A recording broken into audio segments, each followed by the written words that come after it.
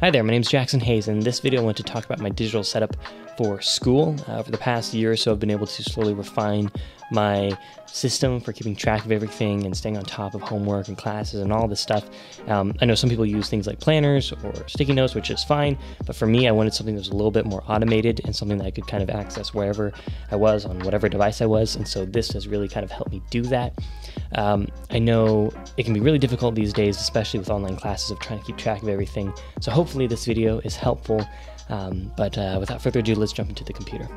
All right, so first, just getting started here in the calendar. I'm using Google Calendar, and I know some people like to store things like homework inside of their calendar, and while that's fine, for me personally, I think it ends up getting really cluttered. So for me, I just put things that are time-based, so the actual classes of like when they start, where they are, things like that, that goes in the calendar here. Just so you're aware, all these classes are just kind of dummy classes I've created. I'm not actually in school yet. That starts next week, but this is just kind of for demonstration purposes. But this is exactly how I'd set it up. So if I was taking English 102, I have that here. I have it repeat automatically. Okay, go away. I have it repeat automatically, Monday and Wednesday, and then it will end on May 6th or whenever the classes end, and that just repeats throughout the whole thing. So we just go through the next week, there it is, all that stuff, and then of course you can modify individual events. Say something got canceled or whatever and you want to be able to just delete it, you can delete it without deleting everything else. So that's how I do that. I also put things like exams that are time-based, have to be somewhere at a certain time, that I would put in the calendar, but I wouldn't put like homework and stuff. While it is time-based with the deadline, I find it easier to do that in a different kind of platform. We'll do that in Notion, which we'll see in a second. So that's my calendar. I just create a specific calendar specifically for classes that's separate from my personal calendar or my work calendar or anything like that, just to kind of add separation to everything. But that's how I do it in Google Calendar. All right, so now let's jump into my Google Drive. This is actually my Google Drive. As you can see, I have taken a couple classes here, but what I've done is basically right before the semester starts, gone through and cleared out everything so that it's just very straightforward to manage all my files. I get really tired, for me personally, when I don't organize everything and things get a little bit sloppy. It always just kind of bugs me and irritates me. So I like having these kind of very distinct folders for everything, and I put it inside of my school Google Drive or Google account, because yes, I could put it in my personal Google account, but then it starts filling up, whereas I have this other school account, which I might as well use. So instead of using my personal Google account, I use the school one. So that's what I do. There's the folders. It's pretty straightforward. You can always do this in iCloud Drive, OneDrive, whatever other drive, Dropbox, whatever. I don't like Dropbox, but anyway, you can do it digitally. This is how I do it. It's pretty easy. Before we jump into Notion, if this video has been helpful to you at all, if you've gotten some ideas from it, I encourage you to subscribe. I don't publish videos like every week or anything like that. I'm trying to, but time is limited.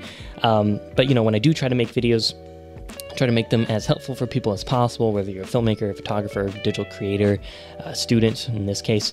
So yeah, subscribing is free and it would help me a lot. Back to the video.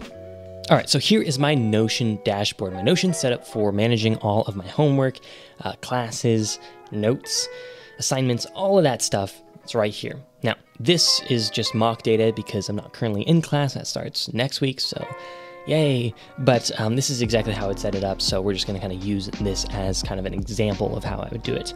Now, you can totally build this yourself. I'm going to show you all the bits and pieces so you could totally design it yourself. However, if you want to save some time, or if you're just kind of new to Notion and you want to support me, I do have it available for sale at the link in the description. It's going to cost about as much as a Starbucks coffee, so try to keep it cheap for y'all if you want to save some time. Otherwise, you could just totally build this yourself. It's going to be super easy.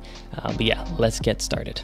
All right, so right at the top, I've got two kind of very useful links, and you can add more if you need more links, but for me, these two have been the most useful. The first one is Files, which is for my Google Drive, which we mentioned earlier, and then the school site, which is D2L in the case of the University of Arizona, unless you are a professor who decides to be different or annoying and use some other platform. But generally, it's D2L for the University of Arizona. And then below that, we've got classes, and then assignments and notes, and we'll get into that in a second. But first, let's start with the classes. All right, so opening up this first class page, this is English 102, mock data, as you can see, with my instructor being Grogu. But again, this is just a database. This is a page in a database that has various bits of information. We got a course link, which is google.com. Obviously not the course link, this is just mock data. The final grade means it's in progress. This is just a single select of various options. And once I finish the class, hopefully with an A, I would click A here. Right now it's in progress. Notes, that's linked to another database, the one on the first page, with all my notes, and I can link it to a specific class, so we'll talk about that in a second. Then we've got the type. So this is just general information about the class, where I don't have to go to some archaic school website to try to find this information. I just set it up at the beginning and it's done. Contact information, Grogu at Skywalker Academy, and then office hours, link to a syllabus. Here you could do this and then just add a link, paste it there so you can quickly jump to the syllabus if you need, and then course description if you care. You don't really need to put that there. And then we've got an assignments. Now this is a linked database, is I believe what it's called, and basically it filters that linked database with a couple things. So first of all, we've got the class. Additionally, what we would actually want is where the submitted is unsubmitted, meaning things that you haven't submitted yet, I want to be able to see them. If you've already submitted it, you don't really care about it anymore, so that would disappear. Basically, this is a way to see just what assignments are due for the specific class. And again, right now there's only one item, but say you had a ton of things, so you'd gone through the syllabus and inputted all this stuff. You might want to sort it by, let's say due date ascending or whatever, or descending, whatever floats your boat. But this is a way to see just the assignments due for this specific class. All right, so these links here just come from a link to page, and then just English 102, boom. And there we have it again because it just got moved. But basically that's just a link to an existing page inside of the class's database. A little complicated, but it's just kind of how it works. All right, so this is the class's database, and this is where all your classes are stored. We can see all of our information in kind of a different way. One thing that's unique here is the fact that if I go to this little drop-down menu, I have a template for our class. Click on that. It takes a second to load sometimes, but we go on this 3 dot. Here, we're just going to go full width here.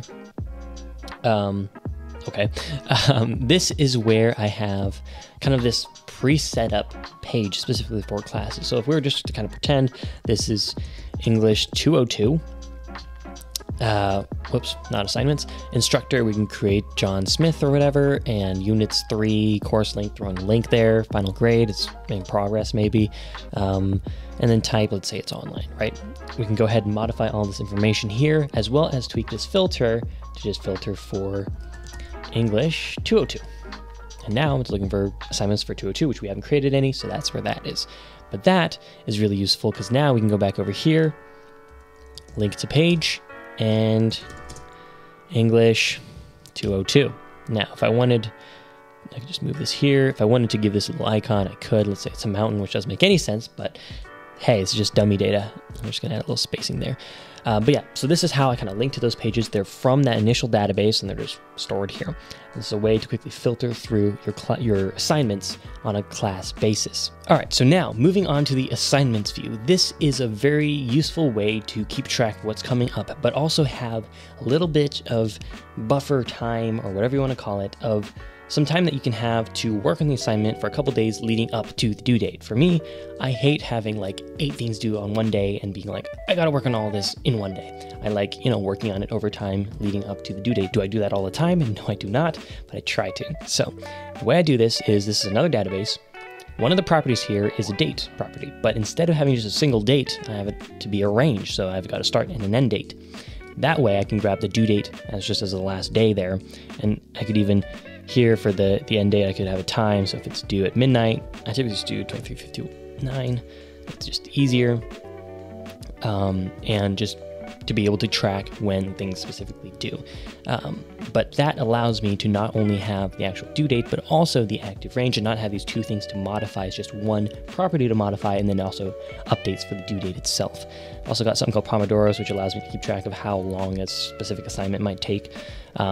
Assignment details is just like the instructions for the assignment, submission link. I don't really use this all too much because it's just easier just to go the other way, but sometimes I like linking to like where to submit the actual document or audio file or whatever.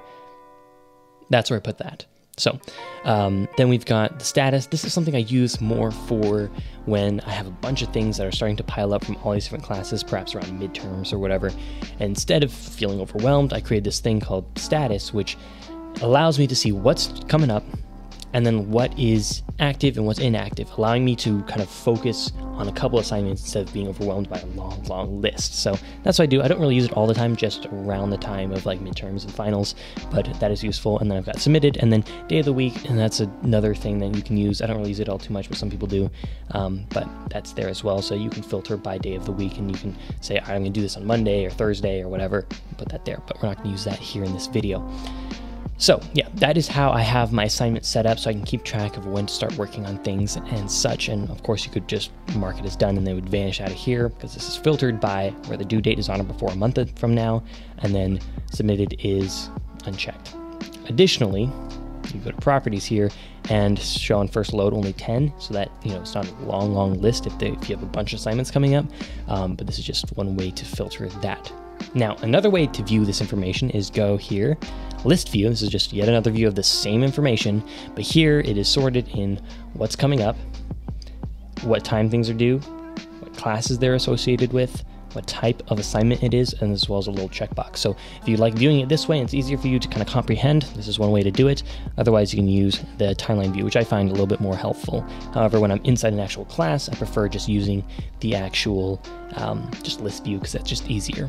Additionally, Notion seems to like to limit you to, I think, 5 timeline views per account if you're on a specific plan, and so it's not unlimited like the other views are, so that's also a thing. But anyway, those are my assignments. Additionally, here I have this little drop down for quick ways to add various specific assignments. It only saves you like 2 or 3 clicks, but I find it useful there, so you can do that as well. All right, so now moving on to the notes database. This is just a way to keep track of notes, whether those are handwritten on like an iPad and then exported as a PDF, or something you actually just take notes with inside of Notion itself. So here I've got just one thing that was for this one lecture from English 102. It's an imaginary lecture. The date might have been Monday. You can add a topic, a little summary, just like talking about the syllabus or something like that. Slides, you can download the slides from the class and then upload them here if you want to have your own copy of them, as well as attach handwritten notes if you did something like good notes or whatever, and then exported that as a PDF. I find that super useful, so you can keep track of all of that right here. And then when you're going to create a new one, you just hit new, just whatever this is, lecture 1 for, I don't know, let's just say it was for meme 203. The date was today.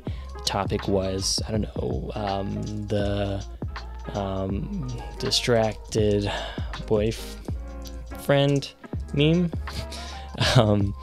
Slides, handwritten notes, and you could just create notes here. So I find that just to be kind of like an added bonus to this system, to be able to keep track of your notes in addition to your assignments. Plus it can be useful to reference things if you want to look back on a specific day. You can just go and find that day and then grab the lecture from there.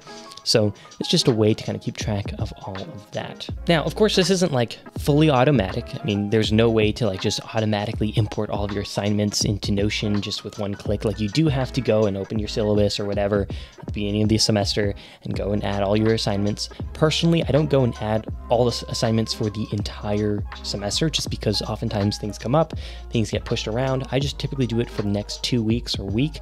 So then, you know, every Sunday I just go in, make sure everything's still up to date, like as far as due dates go, and then add any new assignments that have come up, and just kind of like do this regular maintenance like once or every 2 weeks. Again, it's not fully automatic, but I find this to be much more useful than, you know, just handwriting everything and then constantly having to update that like every day or whatever. This is somewhat automated where, you know, things do shift as, you know, when it becomes Friday, it's going to shift over to there. And, you know, it's just, it is automatic in a lot of ways. And this is a great way to kind of keep track of everything.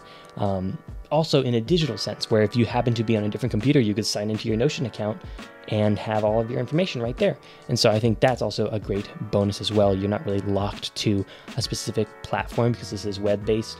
And of course, there are some issues with web, like it can be slow, or if you don't have internet and you have a problem. But generally, you typically have internet, especially being at home most of the time. And so I think this is just a really fun way to kind of manage everything.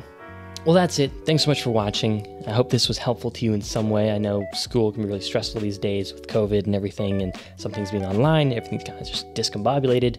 Hopefully this is a way to kind of consolidate everything and reduce a lot of that stress. If you want to just create this yourself in your own Notion setup, go for it. If you want to just duplicate it with a single click of a button, you can also do that as well at the link in the description. That also supports me. But yeah, thanks so much for watching. Subscribe if you want, and I'll see y'all later.